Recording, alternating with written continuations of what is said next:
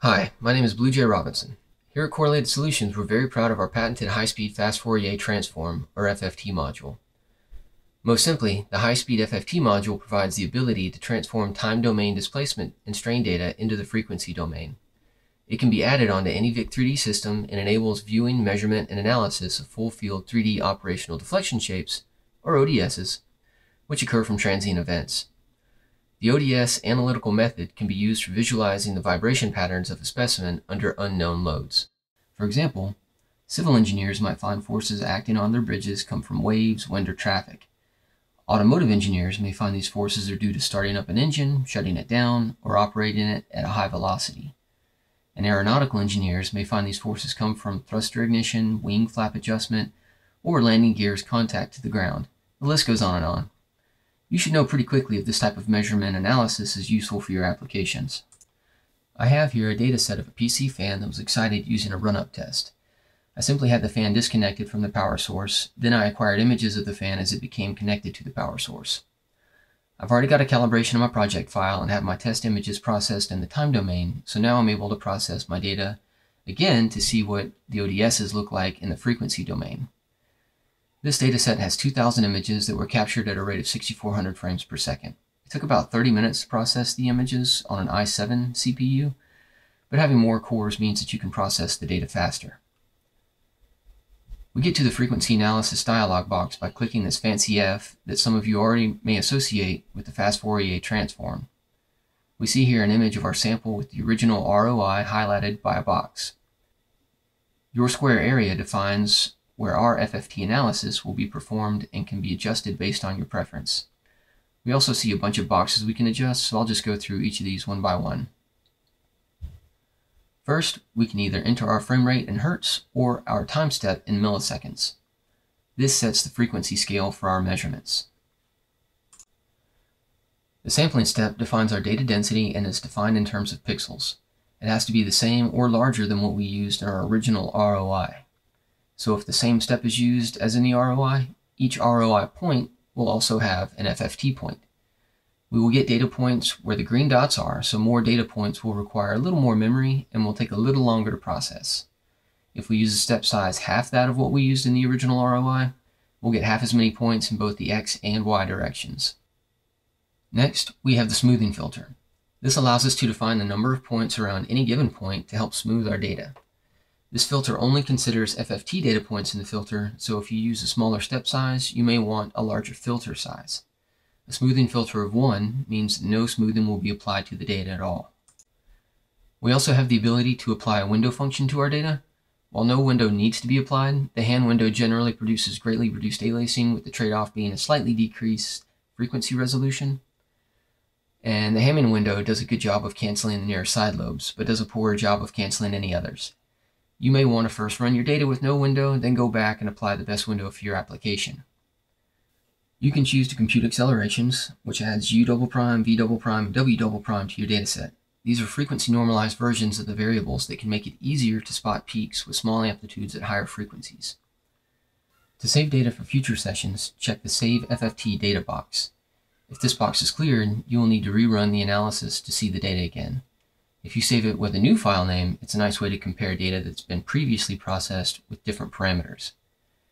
You can also select additional or fewer variables for the extraction. Selecting more variables will use more memory. The data files to be included are listed in the Data Files group box. You can choose to remove certain data files if you'd like. When you have the settings just the way you want them, click the Start button and the data will begin processing. Depending on your settings and the number of images, this can be a little time consuming. But after your data has been processed, we can check out our frequency workspace. In this case, I'm working with CAN data, so I won't process anything here, but I'll share the results of the data with you. Okay, so we have a lot to cover here, but let's just start at the top. You'll see two tabs. In the Maxima tab on the left, the top left plot shows the maximum amplitude for the selected variable, and the top right plot shows for each point the frequency corresponding with this maximum amplitude. To select a different variable, you can right-click in either plot and select Variable. Use the mouse wheel to zoom in on the plots and click Drag to pan. You can also view these plots in 3D. Right-click and select Show 3D Plot. The amplitude is plotted as a contour on the 3D shape plot. You can also view the amplitude value as a 3D shape. Right-click and select Z-axis, contour variable. This shows the maximum amplitude as a shape. The bottom left plot shows the average amplitude versus frequency for the selected variable. Here, peaks are seen at 33 Hz, 69 Hz, 102 Hz, 121 Hz, 175 Hz, and 556 Hz. The bottom right plot shows the average value versus time for the selected variable. This is useful because it allows you to see if you caught all the ringing for your test, or if you caught too many of the images after the ringing is stopped. You can view detailed amplitude phase data for any given frequency by clicking the other tab, Amplitude Phase.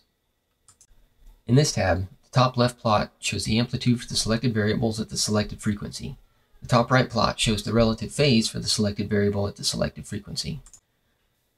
To change the displayed frequency, you have a few options. First, to make the peaks a bit easier to find, you can right-click in the graph and change the X or Y axes to have a linear or logarithmic scale. Changing the Y to a logarithmic scale makes the peaks a bit easier to find. You can also right-click in the plot to change your cursor to a crosshair. You can click and drag the small round marker at the top left of the average amplitude plot to any desired frequency, or double-click at the top of the graph to get to a location quickly. You can make your own clicks more accurate by shift-clicking an area you want to zoom in on. This allows you to resize the window. Or you can just enter the value in the F equals spin box in the FFT Tools toolbar. To get back to the original view, you can double-click anywhere in the graph. So as you can see, the plots will change to reflect the data for any given frequency. Let's find a nice big peak to work with.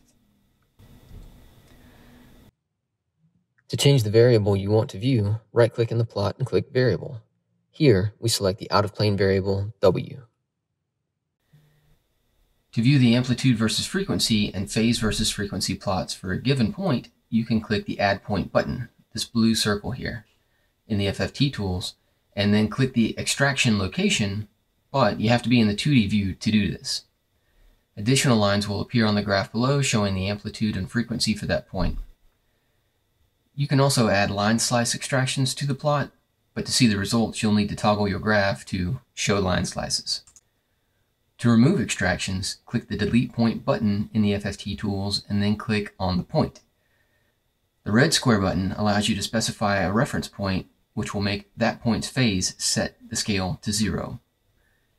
Click it, then click on the reference point location in the 2D plot. You'll see the lines in the phase graph at the lower right re-reference to this point. To export extracted or average amplitude and phase data, click the Export FFT Data button. You can select the desired points, variables, amplitude, and phase for points, as well as the average of all the data. Click OK to select a file name and create a CSV file. You can also save the plot animations as videos. This is really nice for presentations and reports. Finally, in the Color Map tab, you can adjust the color map, opacity, number of color levels, and number of level labels. In the Auto Scaling tab, you can make the data scale to sequence and choose to define the amplitude and phase ranges. Scale to sequence automatically sets the maximum and minimum values of the amplitude scale based on the values in the graph. So this kind of puts the amplitude of the current frequency into perspective. DIC measurements have been performed for many types of applications on many different samples. This technology excels at measuring ODSs on samples that rotate, that are high temperature, and that have large displacements or amplitudes during tests. A few samples we've measured are hot engine manifolds during a run-up event, a car door slam, wing flaps on aero structures, and turbine blades. There are many more applications that have been and will be measured with DIC in the future.